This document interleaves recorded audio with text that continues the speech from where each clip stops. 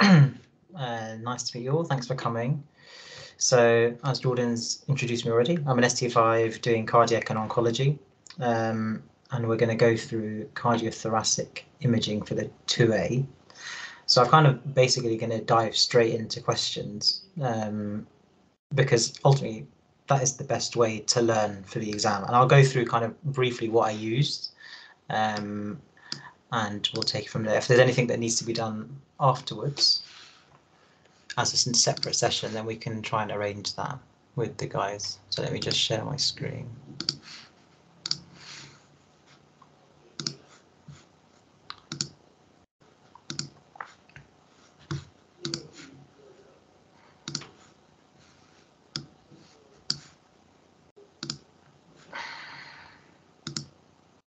So can everyone see my screen, hopefully?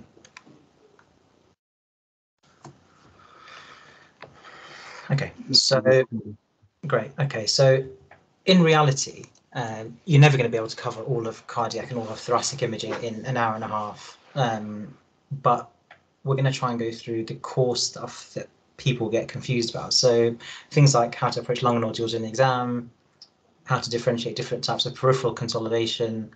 We'll touch on pulmonary fibrosis because you can actually spend a whole day doing pulmonary fibrosis, but just the core topics that tend to come up year on year.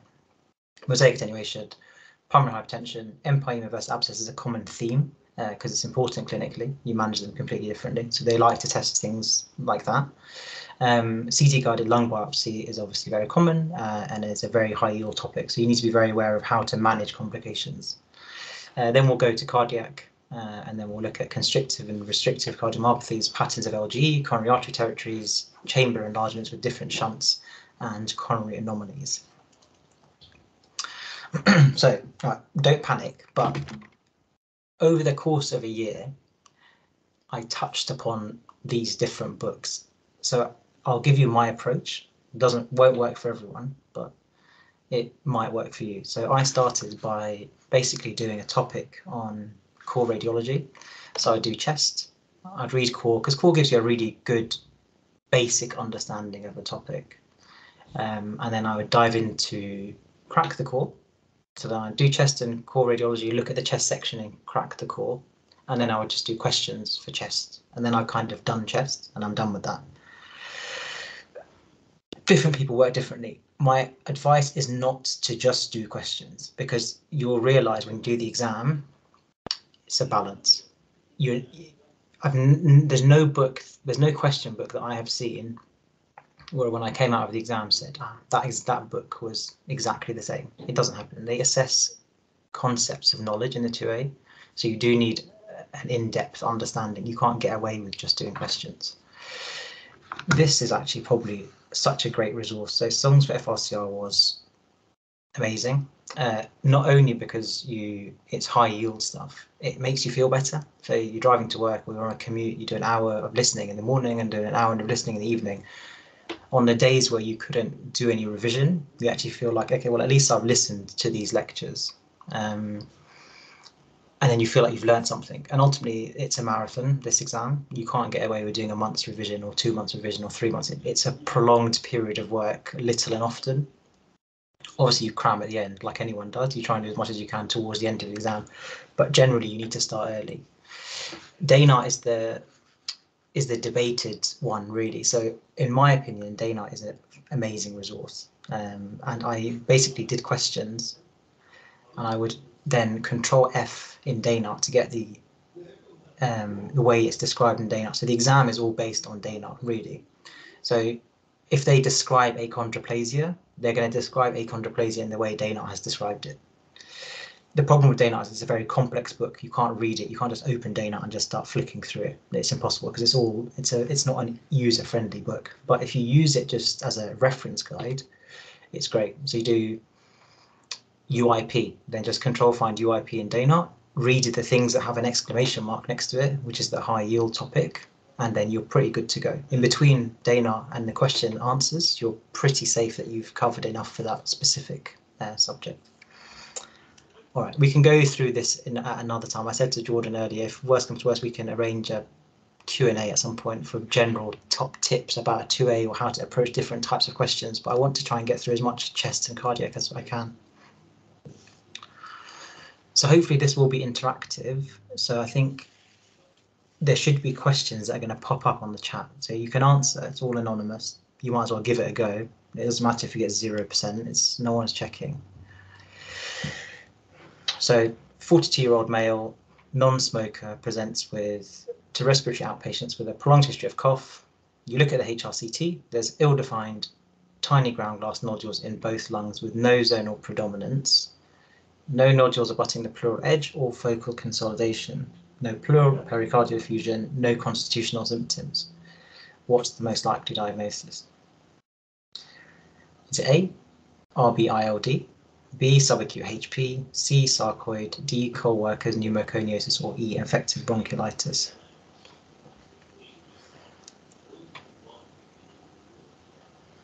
I'll give you like a minute or so because we don't have that much time. For those guys who are typing, is that because the questions aren't coming up on your polls, or?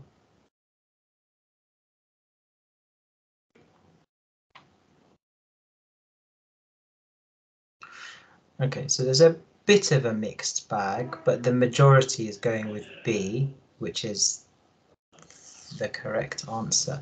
So listen, every description in a question is there for a reason. They're not allowed, and you got to remember each question is vetted by a couple of radiologists before it's approved to be put in to the exam. So you're not allowed to mislead someone. So if you say non-smoker, the answer can therefore not be RBILD. That's the start. Prolonged history of cough with no constitutional symptoms. So if you look at the options, you've then eliminated E, because you can't say someone's got an infection and then give a history of something that's indolent, and you can't point away from an infection in the body of the text and expect people to miraculously say, oh, well, infection is more common, so therefore it's more likely to be that. It doesn't work like that. If you've got something written in the body of the text that's pointing you away from a diagnosis, then that is not the right answer. Sarcoid. So this is the key here. So diffuse ill-defined tiny ground glass nodules, that could be anything. No zonal predominance, again, could be anything. But this is the key. No nodules abutting the pleural edge. Nodules that abut the pleural edge are, by definition, perilymphatic. Sarcoid classically is perilymphatic. So you can, based on that, say this is therefore less likely to be sarcoid. And then you're left with B and D. Co-workers pneumoconiosis is exactly the same. Small calcified nodules, usually perilymphatic with calcified lymph nodes. So there's no doubt this is subacute HP. There's not a debate. There's no consultant who's going to look at this question and say, oh no, I think this is misleading. This is B. This is a question that is very classic for the exam. All right, next question. So looks exactly the same, and I'll just run through this with you because it's easier. 42-year-old heavy smoker presents to respiratory outpatients with a prolonged history of cough. On review of the HRCT, there are ill-defined ground glass nodules in both lungs with an upper to mid-zone predominance. No nodules abutting the pleural edge or focal consolidation. No pleural or pericardial effusion, no constitutional symptoms. So now what's the answer? Remember, there's only one answer. I can't change this question and put heavy smoker and then expect anything other than a single answer, which all of you are getting. And this is RBILD, okay? And this is how you need to answer a question. You need to look and think, okay, what have they told me that's relevant? Okay, they've said he's a heavy smoker, so okay, that's important. They're not just writing. It's not verbal rubbish just for the sake of it. And then ill-defined ground glass nodules in both lungs. Again, massive differential. So then you're looking at things. How can I differentiate? Okay, so I've got a heavy smoker. I've got an upper to mid-zone predominance. So I'm already thinking, okay, this is a smoking-related lung disease. There's only one smoking-related lung disease in the body. Okay, so let's crack on. I'm sure you've all seen this before. So just a quick summary. So when we talk about small or multiple lung nodules, we mean small nodules that are basically 2 to 3 millimeters in size that present in 3 distinct patterns. So you've either got perilymphatic, which is basically either going to be wrapped around the centrilobular structures, or going to be along the interlobular septum, which is the periphery of the secondary pulmonary lobule. So remember, the secondary pulmonary lobule is the functional unit of lung. They're usually like polygonal shape, 2 centimeters, and you've got a terminal bronchiole. So when you think central lobular nodules, you're thinking something airway centric most commonly. So something that's affecting the central lobular airways. So you should be thinking, before you click on anything that's central lobular, you should be thinking, actually, is this an airway related disease or not? Because if it's not an airway related disease, then maybe this is not central lobular. Then you've got perilymphatic nodules.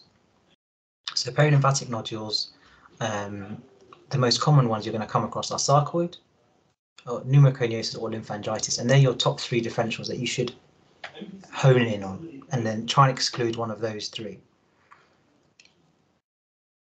And then you've got random. So random, the majority of nodules will be within the capillary bed, and the capillary bed tends to be more central lobular rather than periphery, but you will also get nodules abutting the pleural edge or along the interlobular septum. So it's mixed. It's a combination of both central lobular and perilymphatic. So again, you've got miliary TB, miliary Met. They're the common things, or miliary sarcoid. They're the ones that you're going to get tested on. They're not going to ask you obscure, random things. So this is a quick example, just as a visual aid of what subacute HP would look like. So tiny, ill-defined ground glass nodules, and you can see no nodules abutting the pleural edge. Okay, you've got a black rim, and that's how you can be convinced. You can see even along the fissure, there's no nodules abutting the fissures. There's a clear black rim separating the central lobular structures from the perilymphatic. So this is a barn door central lobular nodule pattern. So this is either subacute HP or RBILD. This is RBILD. So you can see they actually look really similar, which is why you would never get asked to differentiate both unless they're giving you a smoking history. So just only try and think of other ways of differentiating. Smoking is the only way.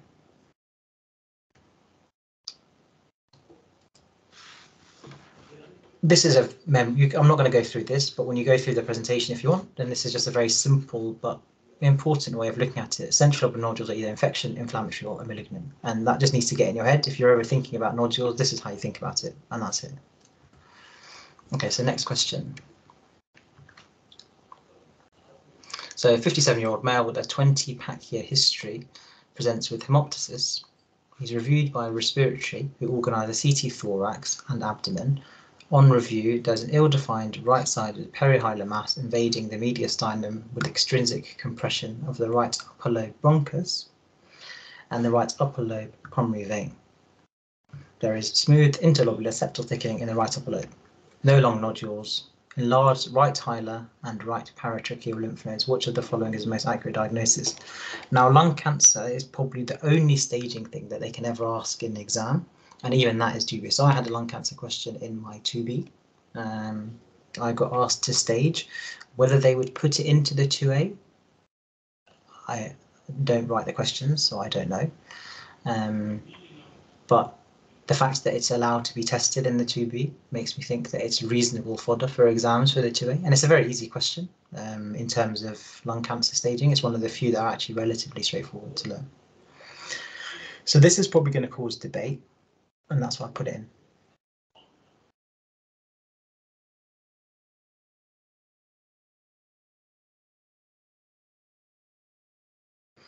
So the majority have said T3N1 with right upper lobe. Okay, so if we go through the question, so smoker, respiratory, all that's all just generic info. Then you get to the nitty gritty and you say, okay, so what's going on? So you've got an ill-defined perihilar mass. That doesn't help you with TNM. Invading the mediastinum. Okay, so that's your T4. You've got a T4 tumour, so your answers are either A or C. With extrinsic compression of the right upper lobe bronchus, doesn't really help with your staging, you're already at T4, and the right upper lobe pulmonary vein. Smooth interlobular septal thickening in the right upper lobe. So this is probably not a fair question, but what I'm trying to get across to you is that not everything that's interlobular septal thickening in the context of cancer is lymphangitis. So if this sentence wasn't mentioned, the right extrinsic compression of the right upper lobe pulmonary vein, then I would agree this is most likely going to represent lymphangitis. But if they're telling you that actually there's a tumour that's compressing the right upper lobe pulmonary vein, that means you've got delayed venous return from the right upper lobe. And you know what delayed pulmonary venous return is? That's basically localized heart failure. And remember, your pulmonary veins are in the periphery of your interlobular septum, which results in interlobular septal thickening. So this is a question that will separate whether you understand what the pulmonary vein actually does, what lymphangitis actually is, and how you can differentiate. And this is how you differentiate. If someone's written that there's extrinsic compression of the right upper lobe pulmonary vein, then the answer is going to be something to do with pulmonary edema. You're not allowed to write that and then say, actually, it's lymphangitis. No, that's just not allowed. So everything in the question is relevant. And that's honestly like the key with all these. The 2A is it's exam technique as well as knowledge, but a lot of it is exam technique and understanding what is someone telling me, why are they writing that? There's a reason, there has to be a reason. You can't just write random things. And then with regards to nodal staging, just remember, if it's on the unilateral hilum, it's N1. If it's paratracheal on the same side, then it's N2. If it's contralateral hilum, then it's N3. And if it's supraclavicular either way, then it's also N3.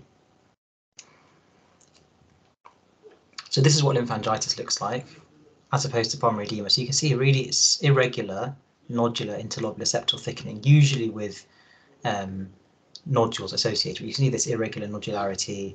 So you've basically got a perilymphatic pattern of nodularity that's predominantly affecting the subpleural and the interlobular septum.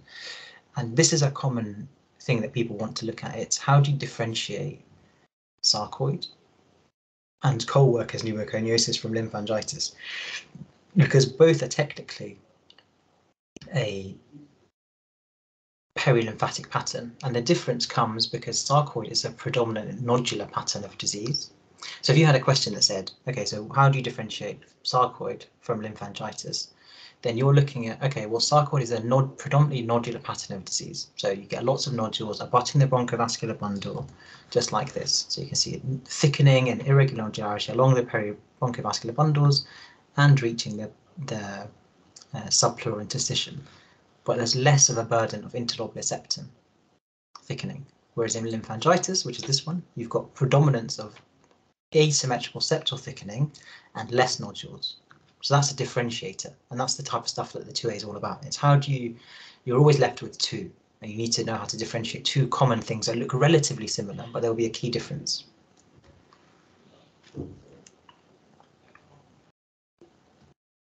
So again, I'm not going to dwell on it, but these are your main differentials for perilymphatic nodules. You're unlikely to get asked things for perilymphatic that's outside of these three. So knowing how to differentiate it, like we said, nodules versus septal thickening is important. Okay, 52-year-old female is being reviewed at respiratory outpatients. She has a new diagnosis of adult onset asthma with recurrent episodes of chest tightness and cough. She has had 2 CT thorax scans within the last 6 months showing non-resolving peripheral patches of consolidation with scattered centrilobular nodules. No pleural effusions. Blood work is unremarkable other than having a raised eosinophil and a positive titer for ANCA. What is the most likely diagnosis? And just remember, before you answer, just look at the question, read what's written, and think, why have I written adult onset asthma, ANCA positive, with peripheral consolidation? There's only one diagnosis that gives you all three. Some will give you some, and some will give you others, but there's only one diagnosis that gives you all of those.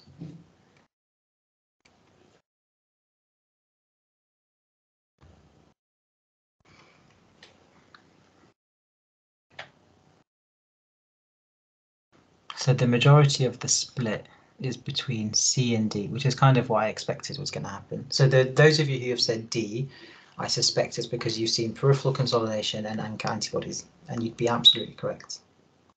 But the answer is C. So eosinophilic granulomatosis with polyangiitis is Churg-Strauss. So remember, the diagnostic criteria for Churg-Strauss is adult onset asthma, peripheral consolidation, and 75% have ANCA positive. So there's only one diagnosis that is the most likely based on everything that's written in all the information that's provided. If it didn't say adult onset asthma, this wouldn't be a question, because you can't then differentiate between chronic eosinophilic pneumonia, Churg-Strauss, or granulomatosis with polyangiitis, or Wegener's is what most people used to call it. So let's just go through each one. So chronic eosinophilic pneumonia, you're going to get a bilateral, non-segmental areas of consolidation that's usually very periphery, and it gives you this reverse batwing morphology. It's usually upper to mid-zone, and you have to have raised eosinophils, either IgE or it will tell you from a bronch that they've got raised eosinophils. If it didn't say ANCA positive and it didn't say adult onset asthma, then this will be a more likely diagnosis because it's more common. And one differentiator between Churg-Strauss and chronic eosinophilic pneumonia is nodules. So nodules are much less common with eosinophilic pneumonia and much more common with Churg-Strauss. So again, this question is basically telling you adult onset asthma, peripheral consolidation, and ANCA. One diagnosis, eosinophilic granulomatosis. So what would chronic organising pneumonia show? So I think some of you, how many? Okay, no one said that, which is great. It's not the right answer. So you'd have to get a good history for it. So you want chronic cough, chronic dyspnea, recurrent treatments with antibiotics that are non-resolving, and then they're going to give you specific patterns. So chronic cryptogenic organising pneumonia is the classic is these linear band-like opacities that are parallel to the pleural edge. Or they're going to give you a reverse halo sign. So they're going to say there's a focal area of consolidation with a peripheral rim. And they have to make it clear. Okay, they can't give you peripheral consolidation, band-like opacities, adult onset asthma, and mix multiple pathologies together. There's going to be one unifying diagnosis only.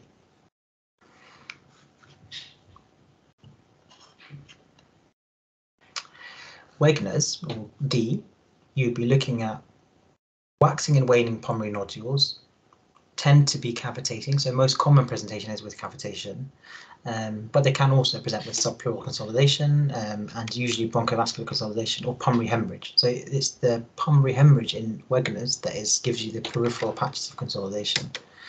But they have to give you something. To make that the answer, they need to tell you something else. So they can say ANCA, that's fair.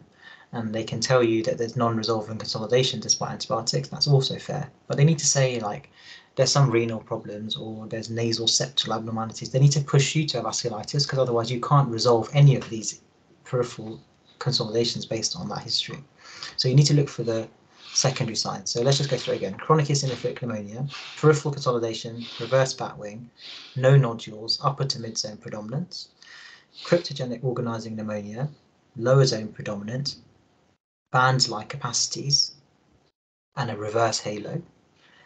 Churg-Strauss is this non-resolving consolidation, tends to be segmental rather than non-segmental, and tends to have nodules and would be associated with adult onset asthma.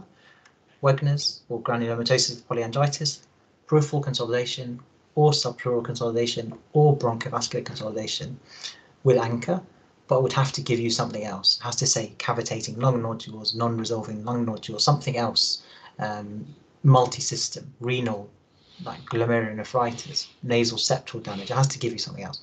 Pulmonary edema, no one said because it doesn't sound like that, and that gives you a batwing, perihilar consolidation. So again, I'll just keep this on for 2 seconds, just so if you watch the video again, you can look back at it. But this is basically everything we've discussed. So you can have a brief look.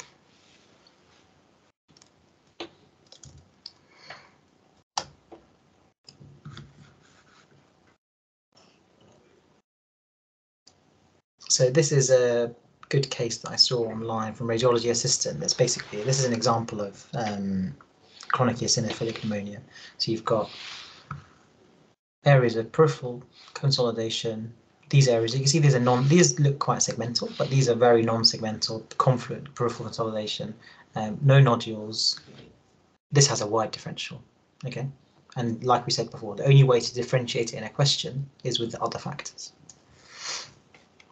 And this is what chronic eosinophilic, this is what cryptogenic organising pneumonia looks like. So you've got these band-like opacities You can see them here in the sagittal. They're parallel to the pleura.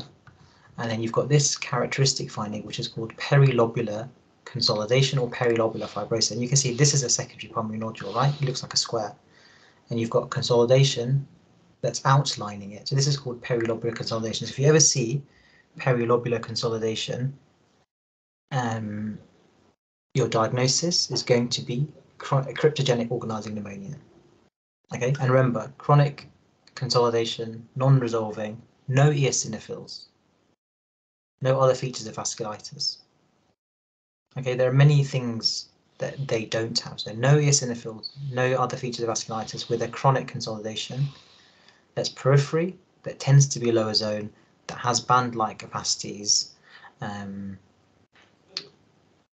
can be fibrotic or can be non-fibrotic. So here you can see distracted airways. So this tends to mean this will be fibrotic organized pneumonia, but that's fine. The limit to what you're going to be asked is just to differentiate the different types of peripheral consolidation. I think we've kind of covered that enough. So again, from Radiology Assistant, which is the best website, but you can see it's beautiful. This is all the examples of what it gives you: peripheral consolidation, band-like capacities, perilobular consolidation, and the reverse halo. So 72-year-old female with chronic history of rheumatoid arthritis presents with progressive shortness of breath and a dry cough. She's reviewed after HLCT, which demonstrates evidence of a fibrotic lung disease. What's the most likely pattern of fibrosis that is associated with her underlying condition?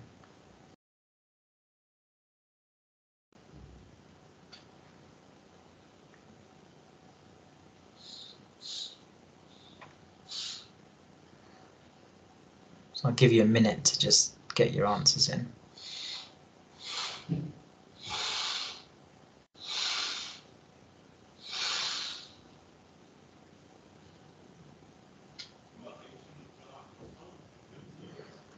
Okay, so as I expected, it's a good mix between A and B. Seems like B is probably the majority, so that's fine. So the answer is actually A. So most connective tissue diseases are NSIP, but rheumatoid, the classic, is UIP. And this, unfortunately, is the definition of the 2A exam. It will ask you a specific part of a curriculum that you might not have specifically read about. So you will have read in your books and your questions that the most common pattern of fibrosis associated with connective tissue diseases like systemic sclerosis or Sjogren's or scleroderma is NSIP. And then there'll be one sentence that says rheumatoid arthritis is most commonly with UIP, and that's the outsider. And unfortunately, the outsider is what they like to ask for, because that kind of shows that you've read outside of the topic. So this is UIP. Now, how do we differentiate UIP? So we can do the next question and then we'll talk about it. So which of the following suggests an alternative diagnosis to UIP? Is it A, subpleural and basal predominant fibrosis? Is it B, honeycombing? Is it C, subpleural reticulation? Is it D, peribronchial disease, or is it E, architectural distortion? So remember, read the question.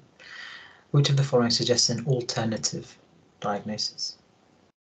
Not classical, alternative.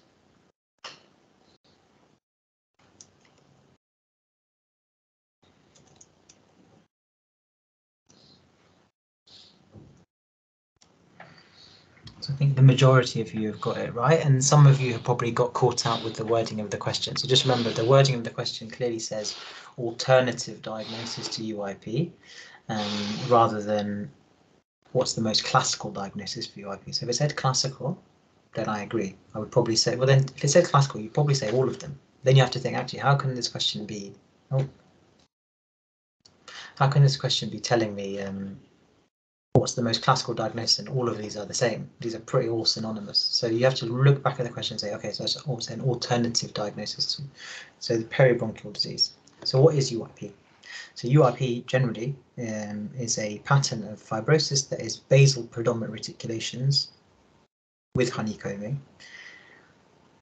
Ground glass change can be present, but should not be the predominant finding. but you shouldn't be having cysts, centrilobular or perilymphatic nodules. That points you to an alternative diagnosis to UIP. What does NSIP show? So NSIP will show basal predominant, so they're the same in terms of distribution, but predominantly ground glass changes.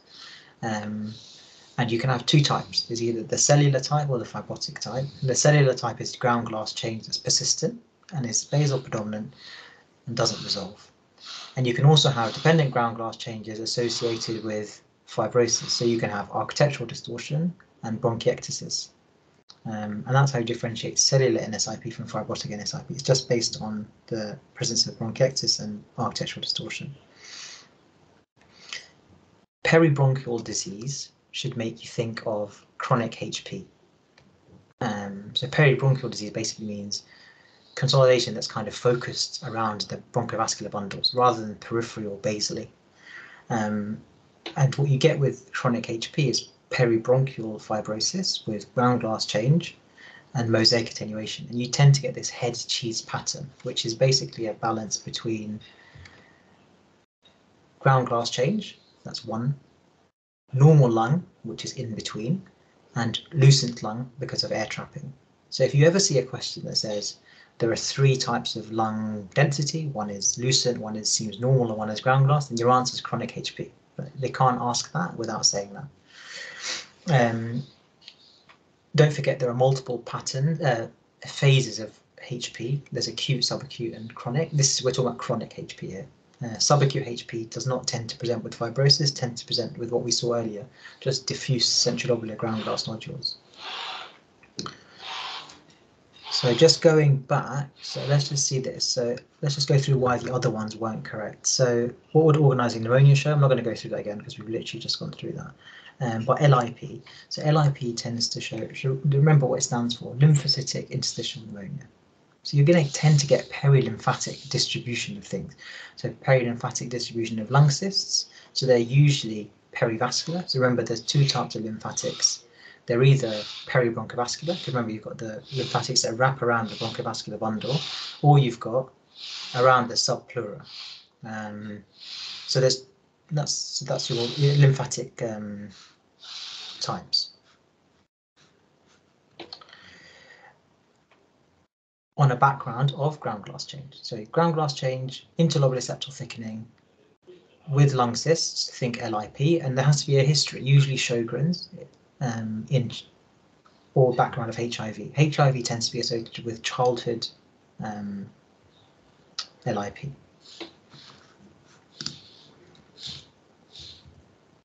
So just briefly, this is what the difference between NSIP and UIP would look like. So you can see on the top slide, you've got a predominant ground glass change with airways distraction. So this is going to probably be a likely fibrotic or early fibrotic NSIP in comparison to the bottom slide where you've got honeycombing, interlobular and intralobular septal thickening with architectural distortion, both basal predominant, so that doesn't differentiate, but what differentiates is the ground glass change burden, much higher ground glass change burden in NSIP compared to UIP. Okay, so next question. So you're asked to give your opinion on an on-table HRCT. On the inspiratory scan, there's a patchwork of both low and high attenuation regions in both lungs. The vessels in the lower attenuation regions of the lungs are relatively small in caliber. Post-expiration, the regions of low attenuation in both lungs remain unchanged. What's the next most appropriate investigation? So you've got prone HRCT, CTPA, CT thorax with contrast, repeat CT in 3 months, or lung function tests.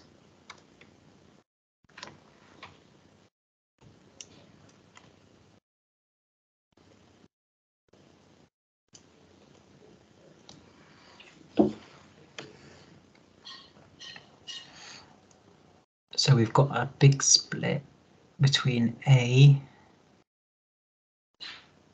B and E, but the majority seems to be with E, which is great. So the answer is E. This is exam fodder, this mosaic attenuation, understanding how to differentiate. It's an easy question and there's only ever one answer, no debate. So let's just go through it. So on the inspiratory scan, there's a patchwork of both low and high attenuation. Fine. So that just means there's mosaic attenuation. It's not telling you which bit's abnormal. Whenever you have mosaic attenuation, the next thing you look at is the vessels. You ask yourself, is the vessel in the lucent lung or the lower attenuation lung the same as the vessel size in the apparent ground glass lung? If their answer is no, and that the vessels in the lower attenuation lung are smaller, then your answer is that the lucent lung is abnormal. Now at that point, you then have two options. So let's just go down our flowchart. So we've got mosaic attenuation. We looked at the vessel caliber. We see that in the lucent lung, they're smaller in caliber compared to the ground glass lung. So we know that we're down this part of the flowchart. So we've got small caliber, so we're looking at perfusional abnormalities. Perfusional abnormalities are either going to be air trapping or they're going to be because of vascular disease. The only way to differentiate those two on imaging is an expiratory CT. So if you were to do an expiratory CT, you would then realise, so this is an example. Maybe if it's visual, it'll be easier to understand. So you've got very subtle mosaic attenuation. So you can see, for example, these areas of lung, the vessels are relatively absent compared to, for example, the periphery. Which is probably a less good example. Let's compare the difference between. So you can see, so let's take this segment here. So you've got a segmental area of lucent lung compared to relatively ground glass. Probably not the best example, it's not projecting very well. But if you look at the post-expiratory scan, you can see that area of lung that was relatively lucent is still lucent. So this is the abnormal lung that has air trapped in it. So when you expire, you expect your density of lung to become more dense because there's nothing in it. So remember, air is less dense than lung parenchyma. So you can see this is all collapsed lung parenchyma, which is actually normal. This is the abnormal lung that is relatively radiolucent, and it's got air trapping in it because it's not managing to expire the air. Does that make sense? Type in the topic if you don't get it, because this is an important topic, and this type of topic tends to come up a lot year on year because it's an important part of chest imaging. So I'll just go through it again. So you've got mosaic attenuation. You look at the vessel caliber in terms of the question. It will tell you, it has to tell you. You then decide. If it says the vessel calibers are the same in both the low attenuation and the high attenuation lung, you've got ground glass change. So then you go down your route of diffuse airspace changes. Is it infection? Is it pulmonary edema? Is it PCP infection? Okay, anything that gives you diffuse ground glass change. If it says in the question, the vessels are small in the lucent lung, you've only got two options. You've either got air trapping or you've got vascular disease. And if we go back to our question, it says that the vessels in the lower attenuation regions of the lungs are small. So we are here. So we're here. So we're going to either have air trapping or we're going to have vascular disease. So we go back to the question and we say, okay, post-expiration, the low attenuation lungs areas remain unchanged. So that means that post-expiration, those segments could not get rid of the air. They got trapped. So this is air trapping. And the only thing that would assess someone's airways is lung function tests. Fine, that's not a job of a radiologist to decide, but we know that out of the other imaging tests, it doesn't make sense. If the question had said post-expiration, the regions of low attenuation in both lungs increased or became relatively dense, then the answer would be CTPA. Because that implies then you've got abnormal lucent lung on inspiration, but it appropriately expires, but you've got a small vessel caliber. So you're going to go down the flowchart to vascular disease. So you'll be looking at CTPA. Hopefully that makes sense. The other way to differentiate vascular disease from air trapping is the pattern of lucency in the lung. So this is an example of chronic thromboembolic disease on the left, and on the right you've got air trapping.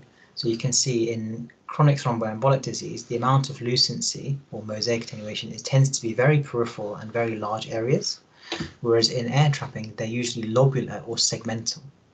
So if the question says lobular areas of lucency with small vessel caliber, then it's more likely to be air trapping. If it says large areas of peripheral relative lucency, then it's more likely to be a vascular problem. But they're not going to be that out of order. They have to give you more info. So, for example, they will say there's background of airway disease, or he's a smoker, or there's bronchial wall thickening, or there's mucus plugging. So that's pushing you down the air trapping route. Or if they're going to push you down the vascular corridor, they'll say there was pulmonary trunk was dilated at 36 millimeters and there is mosaic attenuation. So you have to then link them together and say, okay, dilated pulmonary trunk, mosaic attenuation, chronic PE.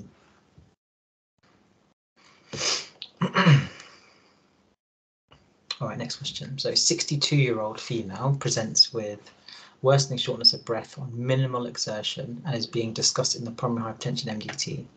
The clinician mentions that the pulmonary artery pressure is 45, with a pulmonary capillary wedge pressure of 30. The imaging is not available at the time of discussion. Based on the information provided, what's the most likely cause for the patient's pulmonary hypertension? Now, this is a bit of a mean question, but I just want to get a crucial point to you that's very easy to have in the bag. The question hasn't come up, but that's fine. I don't know if that's just my phone, but I'll just go through it with you, or you can type what you think the answer is, if it's easier. And don't worry if you're wrong, because this is a hard question. And I know you're not clinicians, and neither am I, but this is pulmonary hypertension is very much radiology-led in terms of imaging. So I think it's an important high-yield topic that you should be aware of. And this will be a simple way for you to answer any questions in the future. Pulmonary artery pressure over 15 or 20 is abnormal. Fine. So this guy's got pulmonary hypertension. You already know that because it's telling you he's in the pulmonary hypertension MDT. Pulmonary capillary wedge pressure of 30. So what does that mean? That means that when they put an invasive cath, so they put a wire into the right atrium and they were trying to get left atrial pressures, it's raised. There's only one real topic, abnormality here that causes raised pulmonary capillary wedge pressures, and that's left heart failure. So this is what you need to know. So if they say pulmonary hypertension with an increased mean pulmonary artery pressure, they're going to give you the capillary wedge pressure. If the capillary wedge pressure is greater than 15, there is only one answer, and that one answer is left heart disease. If it's less than 15, then they need to give you more information. They need to give you a lung CT and say there is normal lung parenchyma and the patient is young and there is no mediastinal lymph nodes.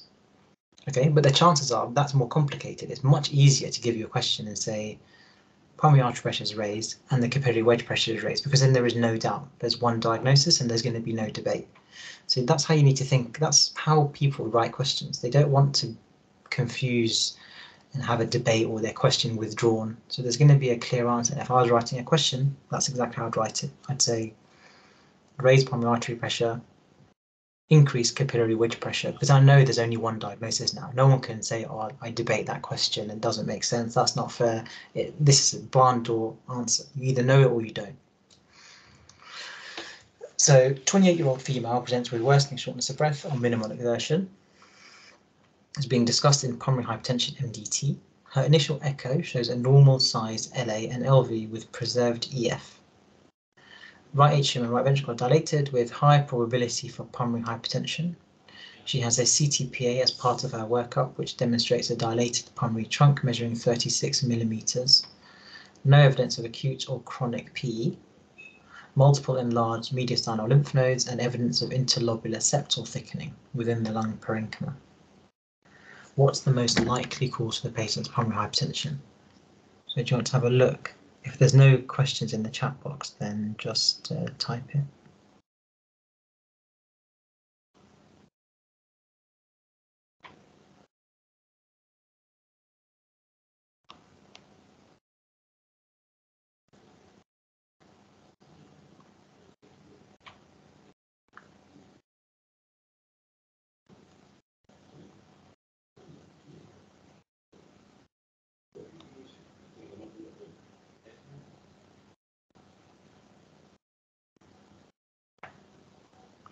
So chronic lung disease. So this is a difficult question, but again, what makes you think it's chronic lung disease? So worsening shortness of breath, minimal exertion is being discussed. So this is just pulmonary hypertension. Okay, that's how they present, shortness of breath. Her echo shows a normal sized left atrium. So remember, dilated left atrium, think left heart failure. Okay, so normal left atrium, so we know it's not left heart failure. Right atrium and right ventricle are dilated with probability of pulmonary hypertension. So again, everything we've been told so far is just saying that the patient has pulmonary hypertension. She has a CTPA, which shows a dilated pulmonary trunk. So again, this is just pulmonary hypertension. We've not gone any closer to the diagnosis. No evidence of acute or chronic PE. Fine. So the answer is not chronic PE. So we know that. Multiple enlarged mediastinal lymph nodes and interlobular septal thickening. So this is pathognomonic. If you get a patient in the exam where they say young patient with pulmonary hypertension and mediastinal lymph nodes and interlobular septal thickening plus minus ground glass change, there is only one answer, and it is veno-occlusive disease. This is important, and so idiopathic pulmonary artery hypertension would not give you enlarged mediastinal lymph nodes commonly and doesn't give you interlobular septal thickening. Diastolic dysfunction means that the left ventricle doesn't relax properly. So when the left ventricle doesn't relax properly, the left atrium gets big. So remember, when we see left atrial enlargement, we're going to think left-sided heart failure or diastolic dysfunction. So they're synonymous, right? So the answer is not C. Chronic lung disease, they've given us a CTPA where they haven't mentioned that there's fibrotic lungs. So we can't say that it's D. They would never expect you to say D as the right answer, because there's nothing in the history that says that there is a chronic lung disease. An intracardiac shunt, it's possible, but intracardiac shunts wouldn't give you multiple enlarged lymph nodes. And remember, it's a left to right shunt, so you're not necessarily going to get interlobular septal thickening. You're not getting back pressure. Okay, so this is important. Pulmonary hypertension, mediastinal lymph nodes with septal thickening, pulmonary veno-occlusive disease. Young patient with pulmonary hypertension that doesn't mention anything else and says everything else is normal, that is when it's idiopathic. Idiopathic is a diagnosis of exclusion, when they basically discounted everything else. Pulmonary hypertension with a dilated left atrium, think left-sided heart failure. Pulmonary hypertension with a increased capillary wedge pressure of greater than 15. There is only one diagnosis, and that is left-sided heart failure. Is that clear? It's an important topic. Okay. In the interest of time, let's skip that one. I'll keep the question open and you can have a look, but and I'll leave the answer open. And you can always pause it to look. So 82-year-old retired stonemason was admitted with a chronic cough and sputum production for 12 months. Pulmonary function test showed an obstructive lung defect with normal lung volumes. Laboratory and physical examination was normal. Chest CT showed an irregularly marginated nodule in the right upper lobe with contiguous nodularity and thickening along the bronchivascular bundle. This had increased in size from 20 to 30 millimeters when compared to the previous CT 3 months prior. There is evidence of fissural retraction and multiple microcalcifications. There were other perilymphatic micronodules bilaterally. In the mediastinum, note is made of small volume calcified lymph nodes. Which of the following investigations would be most useful to try and differentiate whether this nodule is a lung cancer or progressive massive fibrosis? Is it a triple phase CT? Is it an MRI with T2? Is it subtraction imaging? Is it a dose-tape PET CT? Or is it a contrast ultrasound? I'll give you a minute. My phone's not refreshing to let me see the chat. So.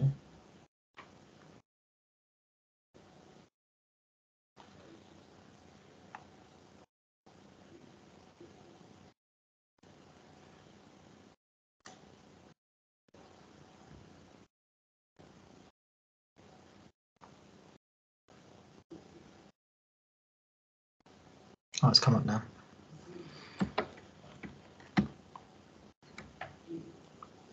So for the people who said dotatate PET, if anyone is brave enough, can you just type as to why you think it's dotatate PET?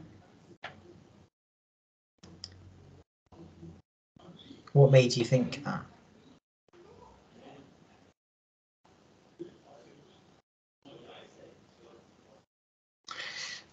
The answer is B, and I'll tell you why. In the meantime, if someone wants to type, that's up to them. If not, then I'll explain why anyway. So there is a differential, right? So the answer, this is patient has been described. So this is what the 2A is actually really like. You read a question, you think, yes, I know the answer is going to be pneumoconiosis. Then the question never actually asks you what the diagnosis is. It then tells you the diagnosis and asks you for something else. And it's the most frustrating part of the exam, but it's unfortunately common. You're reading it and you think, okay, this guy's got pneumoconiosis, he's got PMF, so that's it. I'm going to, where's PMF? And then you look at the question and it's asking something completely different. It's very frustrating, but that's the nature of the exam. So you have to kind of get used to it, which is why I put these questions in, because this is realistic. So which of the following investigations would be most useful to try and differentiate whether this is a lung cancer or PMF? So triple phase CT thorax, no. We don't do that to differentiate lung cancers from anything, really. MRI, let's ignore for a sec. Subtraction imaging, and that's just that's not a thing for looking at lung nodules. We don't do subtraction imaging. It's not really going to help. Dotatate PET CT is to look for neuroendocrine things usually, so that's not going to help in this situation. Remember, it's FDG PET that you look for in lung cancer, not dotatate PET. Okay, and that's a crucial thing that you need to understand. FDG PET CT is what we look for to differentiate or to help in the diagnostic pathway of lung cancers. Dotatate PET CT tends to be for neuroendocrine stuff. Contrast ultrasound, you're not going to be able to ultrasound the lung, right? You're just going to get reflectivity straight away. So I would argue that even if PET CT was an option and it said FDG PET, just remember that FDG PET is just showing you active inflammation. It's a glucose analog, and glucose goes anywhere where there is active inflammation. So you've got a patient who's got a growing lung nodule. If that's PMF, then it's active PMF, and if it's lung cancer, then it's an active lung cancer. So FDG PET anyway wouldn't help. T2 weighted imaging on MRI is helpful because fibrosis is low on T2, or more commonly low on T2, whereas lung cancers tend to be intermediate towards high. Most often they're higher on T2, whereas fibrosis is lower on T2. So to differentiate lung cancer from PMF, in reality, it's a biopsy, but for the sake of the exam, it's an MRI with T2 weighted imaging. If MRI wasn't there, then I would say out of those options, the answer would be FDG PET, not dotatate PET. So dotatate PET is never right in this situation. It's FDG PET, if anything. But like I said, active fibrosis is avid on PET and therefore is not really reliable, whereas MRI with T2 weighted imaging is more reliable.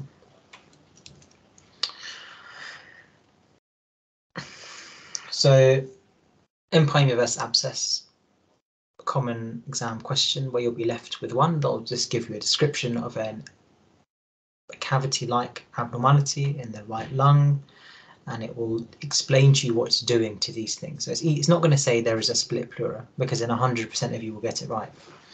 It's going to say what it does to the bronchovascular bundles. Remember, a lung abscess is an intrinsic lung abnormality. So if something's in the lung and you've got a vessel, it's going to hit it and it's going to abruptly terminate. So if it says that there's a big cavity in the lung and the bronchovascular abuts it, and there's an abrupt end to the bronchovascular bundle, then you're looking at a lung abscess. If it says that this abnormality in the lung, it seems to deviate the bronchovascular structures or push it away, then you're thinking, okay, this is more likely to be an empyema. Things like air doesn't help, because you can get an air in an empyema and you can get an air in an abscess, so it doesn't really make a big difference. An empyema is a split pleura. Fine. If it gives you that, then you're having a great day. They probably won't. But the difference is in terms of the wall is that the empyema wall is usually smooth and regular and thickened. Whereas in a lung abscess, it's irregular, it's thickened, it's corrugated. It's going to give you something. They have to give you one of them. It either has to say smooth walls with distortion of the bronchiovascular bundle, or it has to say irregular thickened walls with abrupt termination of the bronchiovascular bundles. And they're the two common differentiators. The bronchiovascular, what it does to the bronchiovascular bundle, and what the walls look like. If you're lucky, they will talk about the inflammation in the extrapleural fat. And you'll be looking at things like empyema. Because it's part of the pleura, it's going to be inflammatory to the extrapleural fat. But that's not as reliable as the other two. And remember, the management is different. So empyema, you would drain, whereas a lung abscess, you would treat with IV antibiotics. You don't tend to drain a lung abscess acutely because you increase the risk of a bronchopleural fistula. So that's why these questions are important. So a 62-year-old patient undergoes a CT-guided lung biopsy of a suspicious right upper lobe mass. The procedure is completed as planned with a small biopsy pneumothorax. After approximately 2 minutes, the patient complains of headache and collapses with a general tonic-clonic seizure. What would you do next? Do nothing and await resuscitation. Position the patient in the left lateral decubitus with high flow oxygen. Position the patient head down with high flow oxygen. Give buccal midazolam, or do a chest drain for a likely tension.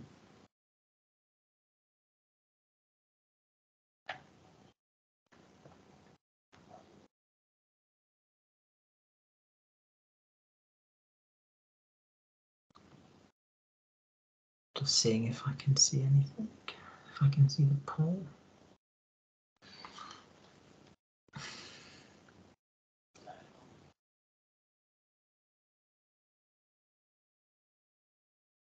So the majority of you have said B, which is great. I would never have got this in the exam at the time. Obviously now I would, but back then, so that's great. So this is B. So this is an example of an air embolism, rare, but often can be a fatal complication. So it's really important you know how to manage it. And they like stuff like this because this is, remember, this is an interventional procedure. It's very common for interventional radiology or chest radiologists to do this. So this is part of our curriculum and we should know how to manage complications. So a classic example, headache, seizure. Left lateral decubitus position, and the idea is that you're trying to trap the air in the right side of the heart. You don't want it to go into the systemic system because once it goes into the systemic system, you're finished. So you're basically trapping it in the right ventricular outflow tract. So that's the correct answer. So well done. So pneumothorax, most common complication, air embolism, least common but most severe. Okay, and if they ask, it's 0.2%. And this is good for you to be aware of. These are the risk factors which could easily be written as a question. Which of the following is not a risk factor for an increased risk of pneumothorax? So the ones that are COPD, small lesion, long needle path, and a repeated pleural puncture. So these are the 4 common things that increase your risk for pneumothorax. So this could easily, you can just think this could easily be written as a question, and therefore I need to make sure I learn this. Okay, so slightly more complicated, either you know it or you don't. So 32-year-old pregnant lady attends her appointment for a VQ to investigate a possible PE. The report conclusion is as follows: there is no matched or unmatched defects, bilateral renal excretion noted. The worst conclusion ever. What is the most likely diagnosis? Left to right shunt, right to left shunt, normal study, suboptimal study, or positive study for PE. I'm just going to check my phone, see if there's...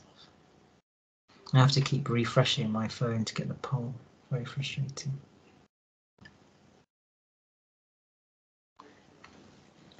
So I'll give you a minute to answer. And this is an ART Mini. And ultimately, if you've worked in nuclear medicine or you've had a rotation and you've done VQ scans, you will know that this is not normal. But I can understand why a majority of you would say it's probably normal.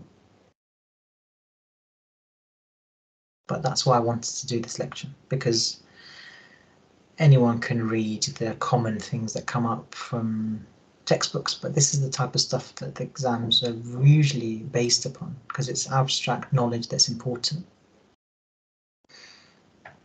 So I think We'll leave it at that. So that's C is the majority. The answer is actually B. So remember, when you inject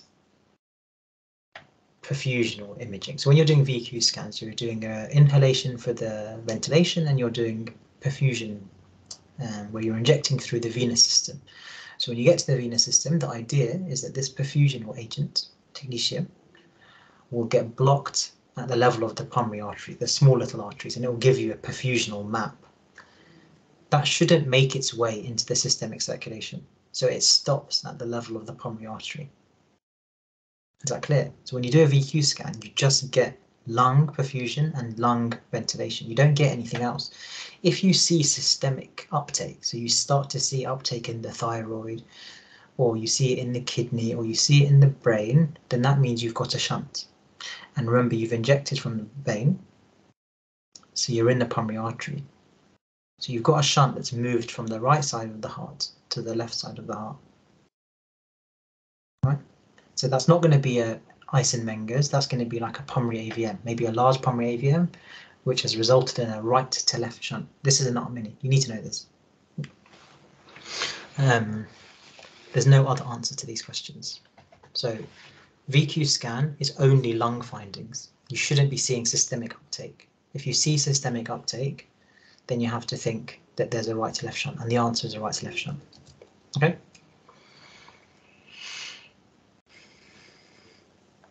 Do you want to have a, you guys happy to continue, or do you want to have a 2-minute break? It's up to you.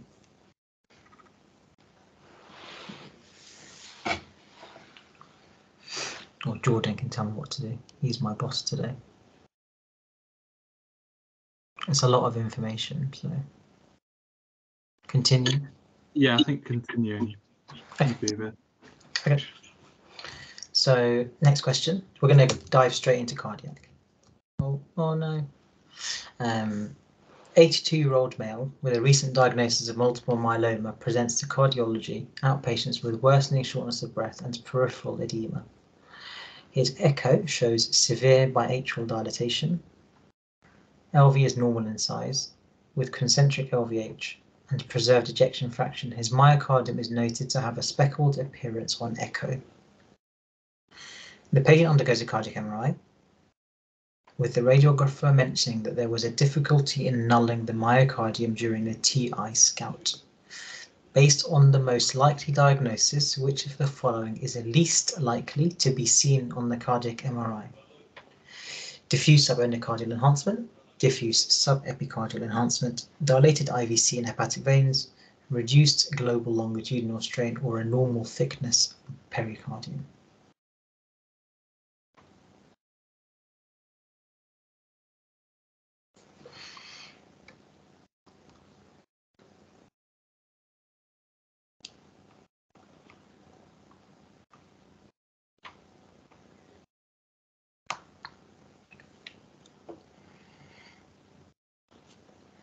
So let's just give it a minute.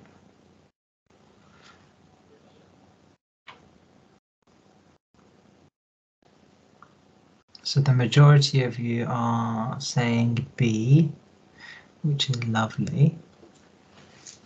So the answer is B, so that's good. So what's the diagnosis? Does anyone want to write it in the chat? Again, remember, you read this question, you think, I know the diagnosis, and then the question will say, based on what you already know, what is it, or what's they're likely to show?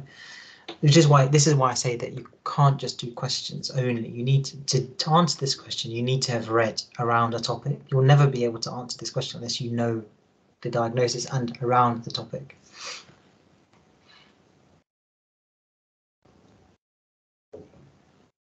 Okay, so this is exactly. So this is amyloid. So this is cardiac amyloid. So cardiac amyloid, the pathognomonic and most sensitive. So again, if you get asked a question about the most sensitive imaging finding, it is that.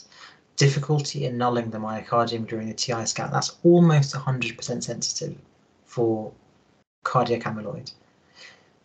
So that's one important point to mention. You could easily get asked which of the following is the most pathognomonic for cardiac amyloid, and that is the answer. It's difficulty in nulling. The pattern that you get is diffuse subendocardial enhancement. So therefore, if that is correct, then B is, if you knew that A was correct, you now know that the answer is B, right? And that's how you should think about it. You've got two options that are basically the opposite. So if one of them is right, then the other one is obviously wrong. Dilated IVC and hepatic veins. So remember, a restrictive cardiomyopathy means that it doesn't fill properly. So if the left and right atrium don't fill properly, everything backflows. So you get, in the left atrium, everything backflows to the lung, so you get pulmonary edema. In the right atrium, everything backflows into the SVC, IVC, hepatic veins. So that's correct. So we expect that. Reduced global longitudinal strain basically means that because it's restricted and it's a rigid heart, it's not contracting as well. So it might maintain ejection fraction, but it doesn't contract as well as it should. And a normal thickness pericardium. We expect to see a normal thickness pericardium because this is a restrictive cardiomyopathy, not a constrictive one. And we'll follow down to this question and then I'll explain the differences. So 63-year-old female presents to cardiology outpatients with progressive shortness of breath. On examination, her JVP is raised with shifting dullness in the abdomen and peripheral edema. Her echo shows a restricted filling of both ventricles and mild biatrial dilatation. There is a septal bounce which is accentuated with inspiration. The pericardium is prominent with increased echogenicity seen anterior to the RV free wall. LVEF is 58% and RVEF is 61%. There are small bilateral pleural effusions, but no pericardial effusion. What is the most likely diagnosis?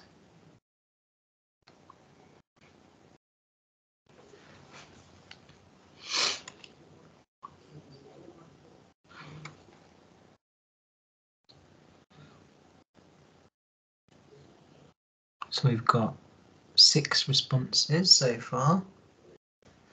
Give it 30 seconds.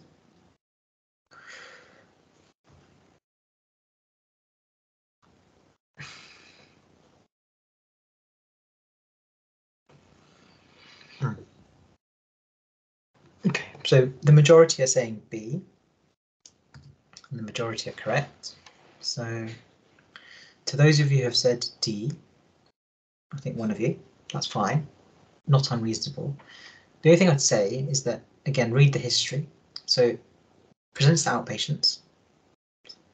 It's possible, but very unlikely that someone's just going to be sitting at home with acute pericarditis. And by definition, if it's acute, they have to tell you it's acute. They've presented immediately to A&E with progressive shortness of breath. So the history doesn't sound like pericarditis. So this cannot be acute pericarditis. Pleural pericardial effusion is a common manifestation. It's actually usually the most common imaging manifestation of pericarditis. We don't often see pericardial inflammation on imaging, but we do see the secondary signs, which is an effusion. So that's why D is not correct. A, so I thought that there would be a debate between A and B, but it seems like most of you already understand the concept, but I'll briefly go through it. So restrictive and constrictive can present in the same way. So they can both present with shortness of breath, and they can both present with signs of right and left heart failure. And they can both present, and they both do present, with restricted filling of the ventricles and biatrial dilatation. So how do you differentiate on imaging? So 1, restrictive cardiomyopathy, you would expect to see severe biatrial dilatation. In constrictive, it's usually mild.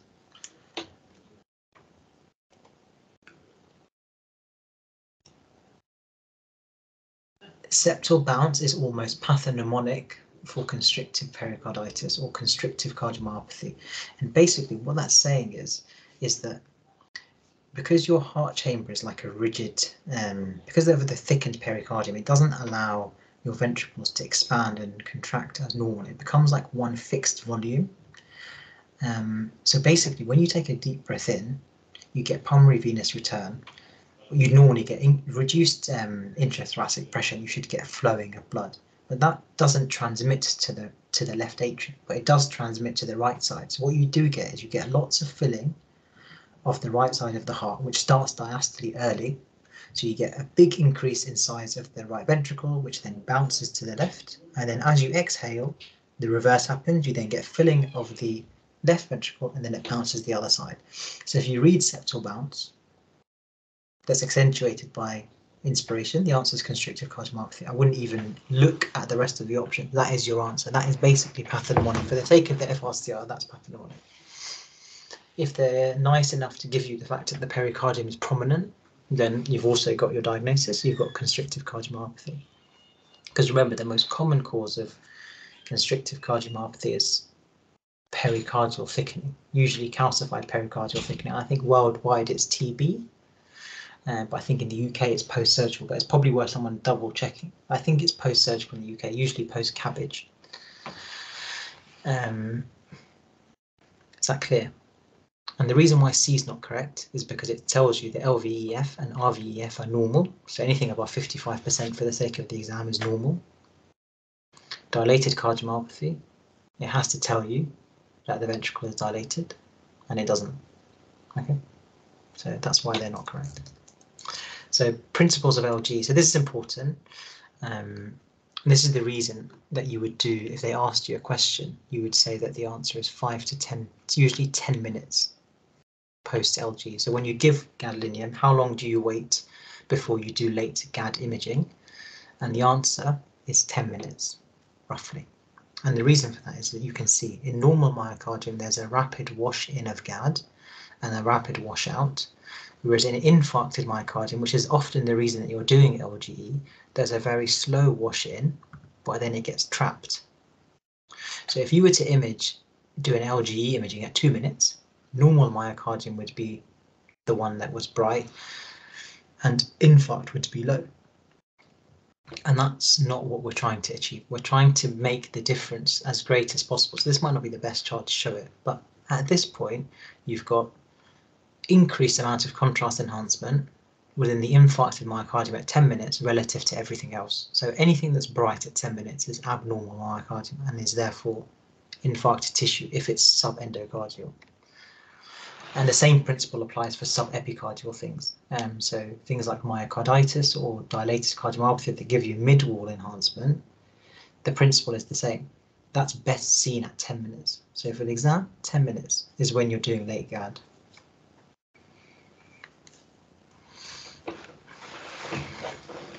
So this is just as a visual aid. This is what cardiac amyloid looks like. You've got diffuse subendocardial myocardial enhancement that is not conforming to a coronary territory. Okay, so that's the key. If this was subendocardial enhancement confined to a territory, then it is an infarct. If it is not confined to a territory, for the sake of the exam, then this is amyloid. So we've just gone through that. So a 42-year-old male is brought in by ambulance with acute central chest pain with a raised troponin. He has non-regional ST and T wave changes. He is taken for a catheter angio which shows unobstructed coronary arteries. He has a cardiac MRI which shows T2, raised T2 values in the basal to mid-lateral wall and a thin rim of subepicardial enhancement in the basal lateral wall. What's the most likely diagnosis? So I'll give you a minute to think about that.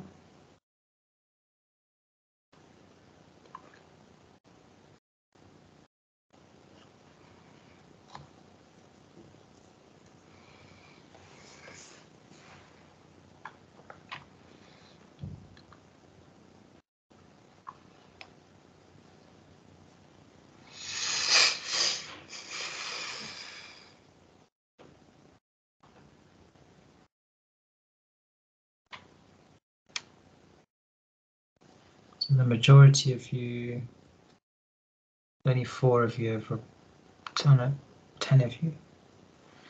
So 10 of you have said A, which is great. So this is a classic diagnosis of viral myocarditis. So remember, when someone comes in with acute chest pain and raised troponin, you're thinking, okay, it's either an MI or it's going to be myocarditis, or rarely it's going to be an acute presentation of hypertrophic cardiomyopathy.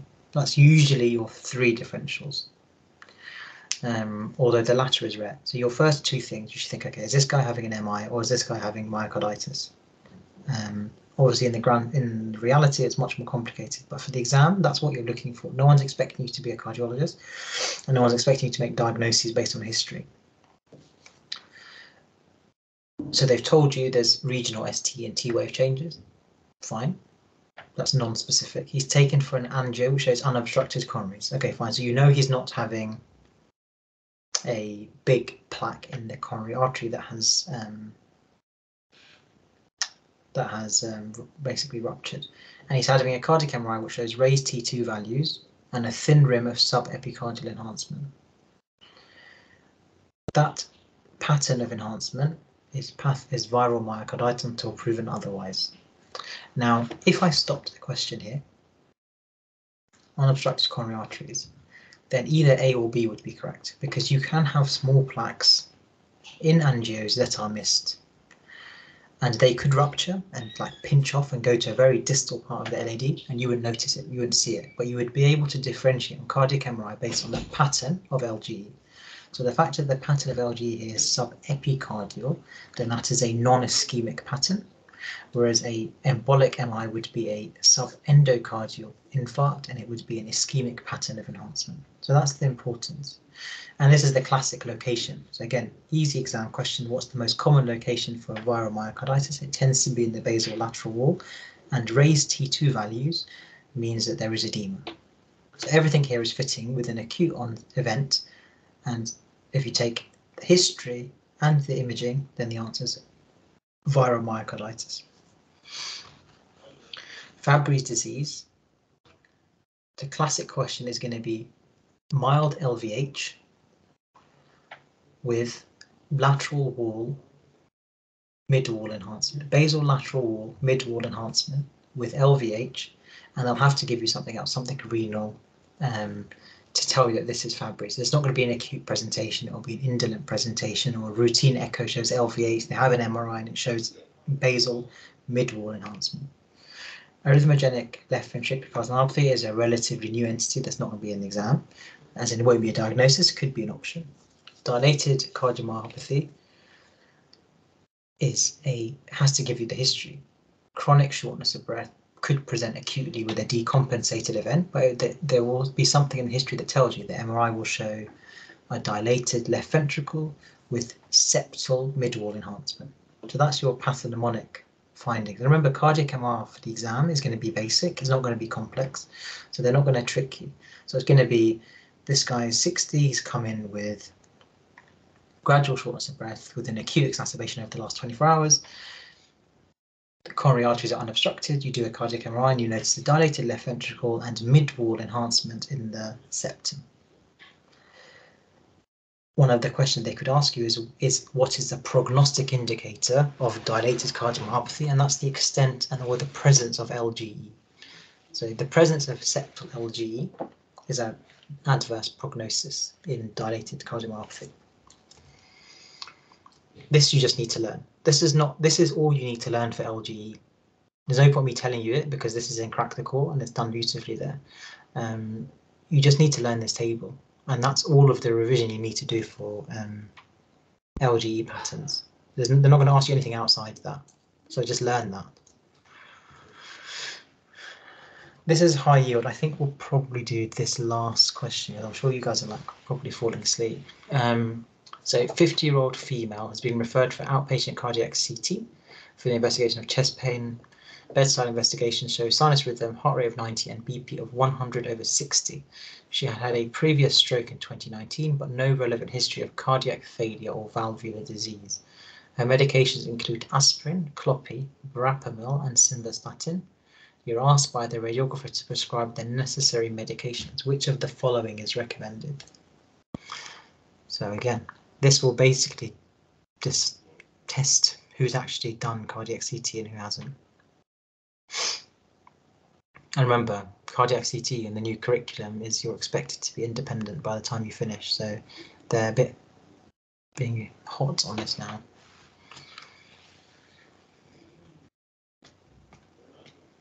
So I'll give you a minute.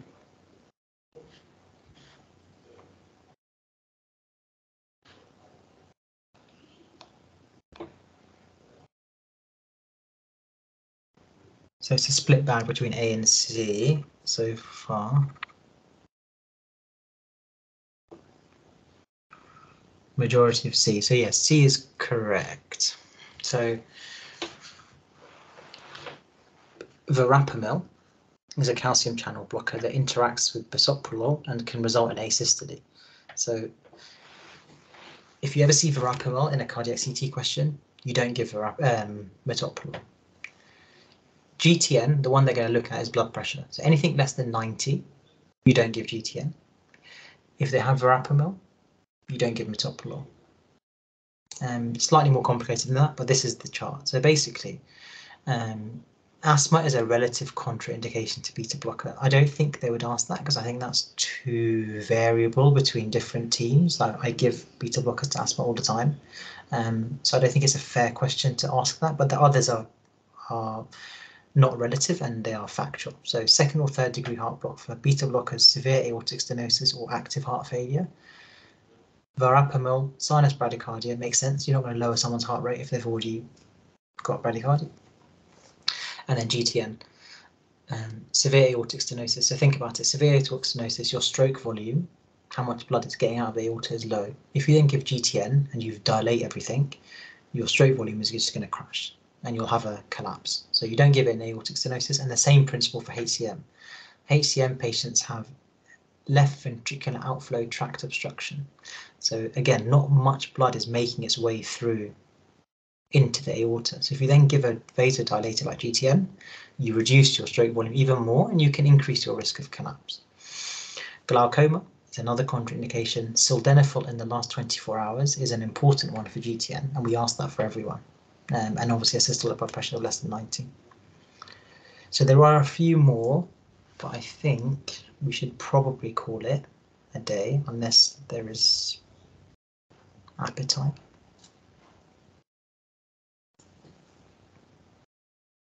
Well, let me see if any of them. This is on coronary territories. That's quite. I'll just do this one actually because this one is something that everyone gets wrong. 21-year-old patient was referred to cardiology with a pansystolic murmur heard at the left lower sternal edge. Echo shows the presence of a perimembranous ventricular septal defect.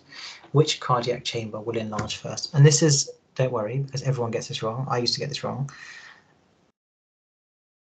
If you know it, great. If you don't, then I'll hopefully explain it to you and you'll never forget it again.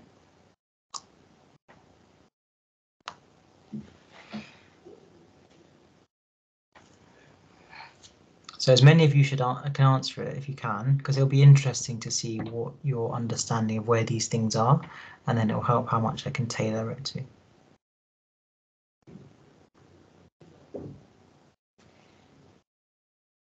So I'm just going to give you all a minute. The majority is saying C, which is what I had expected. But this is covered really well in Crack the Core.